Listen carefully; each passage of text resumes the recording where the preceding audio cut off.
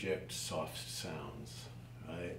So it's a kind of, there's a lot of psychology that goes into this, or let's say communicative intention that goes into this, because when you play something like,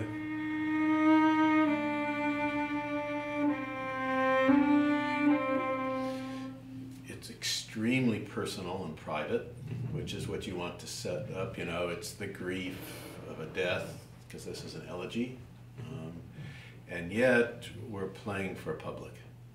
Yeah. So it's, in a way, how to project intimacy, right?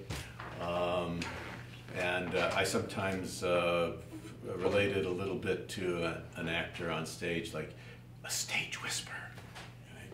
So we're whispering, but it's not this kind of whisper, right? It's the kind of whisper that you throw out to the back of the hall, right? So the things that have to do with the projection of sound primarily are bow speeds for soft sounds, bow speed and contact point, and how those two mix, right? So if we get up here,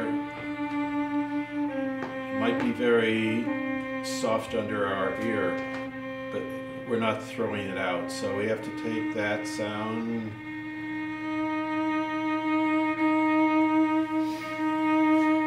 and get this feeling that we're doing this to it. That, see, this, my bow speed's a little slow, but if I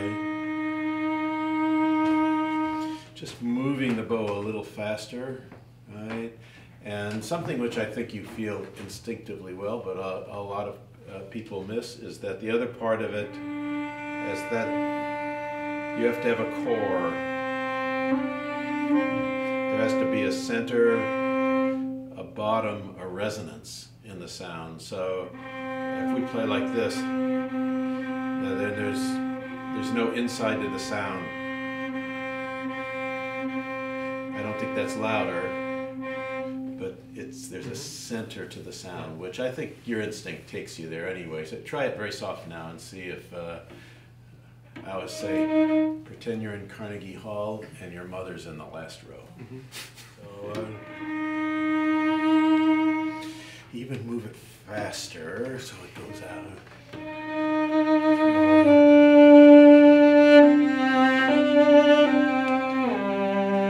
That's a beautiful sound. Now if you wanted to, you could even do it softer, because you're sending it out. I don't know what this sounds like on a microphone, but I think we will be able to hear the difference. Let's try it. She tried to listen through it.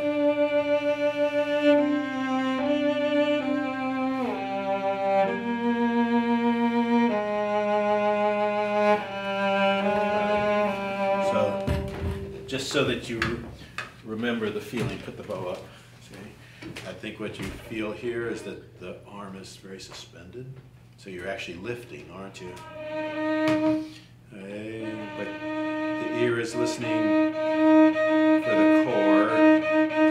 So it's not that, but there's some bottom in it. That doesn't mean it has to be louder, right? And then you move the bow to throw the sound to the back. Great the way you adjusted the D, because you found the resonance. That's it. What about the G? Right. So what am I driving at there? Am I just talking about intonation? Not as much intonation, but also finding the notes that naturally resonate with the instrument and with the other strings. Because for projection, we need the resonance. So for a little bit, let's say you were a little sharp, which is what you were. There's still good resonance on that note, but that glow, that kind of gives spin to the note. That's what makes it go out and project. Okay? Very good.